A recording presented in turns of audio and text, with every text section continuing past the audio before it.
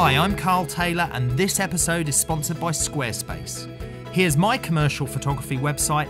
It's a Squarespace one and I absolutely love it. They're easy to set up, they look amazing, there are hundreds of templates to choose from and they have first-class customer support. If you want one too, then use this URL and the coupon code KARL to get a 10% discount.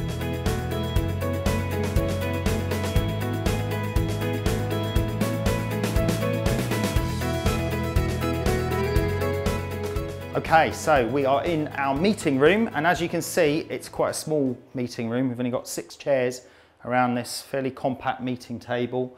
There's a unit behind, a couple of plants. Now, this is often the case when you're working in offices, doing business portraits, is you've got sometimes these compact rooms or spaces to work with. So what I've done here to compensate for that is I've actually removed the softbox off of this Siros light, and I'm directing the light into the ceiling, into the wall, because we've got a nice white wall, white ceiling here, to create a bigger softbox, effectively, a bigger illumination panel that will give me a lovely soft light onto the front side on Sophie here. We've got a white table that's going to act as a nice reflector as well. So I'm using all of that to my advantage to create a very high key light. So we're going with all these, because it's all white leather chairs and white furniture in here. So I'm going to go with this high key look. I've retained the umbrella on this side, again, just to add a little bit of lighting down this side of Sophie, just to give a nice little bit of catch light. And I've angled it at such a way that there's a little bit of a graduation on the light, but broadly, the whole shot is going to be very high key, very brightly illuminated. Now, little tricks, little things. I've got Sophie where I need her. If you can just go to the pose that I showed you, Sophie. So we've got her in a sort of more commanding business-like pose, a little bit more authority to her here. And I'm going to shoot over the top of these 2 chairs. You see that I've angled these chairs. Now I've angled them completely incorrectly as they would be for the meeting room, but for my photo they work really well because I'm going to shoot over the tops of these arms, the top here, so I've got something out of focus leading into Sophie, again for this very high key look, and I'm going to be shooting from just out the door. So often if you don't have enough room in the meeting room to photograph the person, open the door, step outside, and you can shoot from here. So now I've got the ideal setup, may even introduce a little bit of the plant into the edge of the shot as well, just to break up the white a little bit, but we'll see how it goes. That's the setup. My light powers on this one, fairly simple. 6.3 now on this one because I'm bouncing it into the wall. 4.5 on the brolly. I'm shooting at about 100mm on this 70 to 200 lens, and I'm shooting at f4 now, still giving me a little bit of shallow depth of field on the lead into these chairs, but enough depth of field to make sure that Sophie's nice and sharp. Hopefully this will make for a really lovely business portrait. Okay, so framing up Sophie there. That's perfect. And let's take a look. And there we go. We've got that very high key look to the shot, which is exactly what I wanted. Leading in over the arms of the chairs, very soft lighting overall on Sophie, very neutral, very clean and simple. Little bit of that plant coming in there that I can remove easily if I wanted to, or I can add some more in. So I'm just going to try a few variations on that now. Going slightly wider, brings the plant back in, a little bit more on the chairs. That's it. I'm going to go in tighter crop now by zooming in slightly. Just change my position over the top of that chair. Sophie's looking fantastic. There we go. Let's have a look at that again. So yeah, that high key shot is working really well. Again, we've got a wider version, closer version, hair lighting, everything working really nicely there. So yeah, really happy with that and really simple. So even though the kit comes with a softbox and with the brolly, obviously different lighting scenarios may mean that you don't want to use them. We could have put the reflector on there to direct the light a little bit more directional, but in this instance I've used it actually bare bulb so that some of the light hits up to the ceiling here as well as some of the light directing that way. So, you know, you can use these lamps in a number of different ways to get the best result.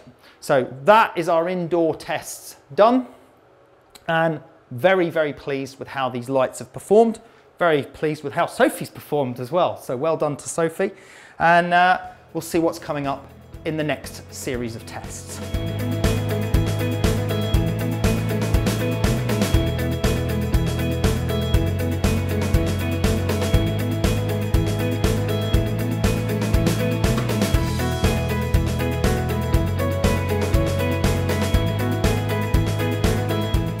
Okay, so we are going to do a quick demo with an outdoor shoot, just using a sine waver electric battery pack converter so that we can power this independently. Sophie's kindly carrying my camera at the moment, and I'm just going to do a simple single light setup where I photograph Sophie against this steel wall. Now obviously this is a studio pack, it runs off the mains, but with the right battery pack you can power these things outdoors as well. So I'm just going to plug that into there. Okay, so we've got power here. Now previously we were using these lights at low powers indoors so I could use shallow depth of field, but here I need to overpower the daylight, so I'm going to ramp this right up to power 9. Obviously we can go up to power 10. I've got the modelling lamp switched off because you don't want to drain the battery pack unnecessarily. So we're going to go to power 9.4, let's say, as a starting point. Sophie, thank you kindly for holding that camera. Now Sophie, I'd like you to go here against this wall, or say wall, against this steel door, and just position yourself in a pose here. Lights coming from that direction, so if you can just look slightly over that way. It's going to be a very simple graphic sort of shot, just using a one light setup. It's going to give us a little bit of a hard shadow on the edge of Sophie and a bit of a silver glare off the door, and this will let me get up to probably around f11, f16 to eliminate most of the daylight. And let's have a look, and just get you to move a fraction that way, please, darling. That's it, good. And we're going to line that up there, look into that direction, focus, take the shot, and fantastic. Let's go again. There we go. I'm just going to move that in a little bit closer, a little bit more light on there. So really simple, single light setup, one brolly, one light, shining onto Sophie, outdoors with an external power supply. And here we go. Fantastic. One more, here we go. And just finish off one looking at me as well, please, Sophie. That's it, good. And again, lovely. Okay, that's it, Sophie. Thank you very much for modelling for us today. Was that all right for you? It was great. Good. You do. She talks. You see, you haven't heard her talk much, but she does talk. Right. So that was our tests and reviews on using the Siros lighting for some business portraits and different outdoor portrait setups. And what we want to do on our next test is test the Siros lights for this super fast flash duration that Broncolor are famous for, especially with their Scoro packs and the Move packs. Now remember also with this Siros video, you can win this Siros lighting kit, okay? If you're watching this video at the right time. If you're watching it too late, then obviously you'll miss out on that opportunity, but you may benefit from these great tutorials we're giving you anyway. So if you want to win this kit, stay tuned for the next video and we'll give you details on how you can win this kit.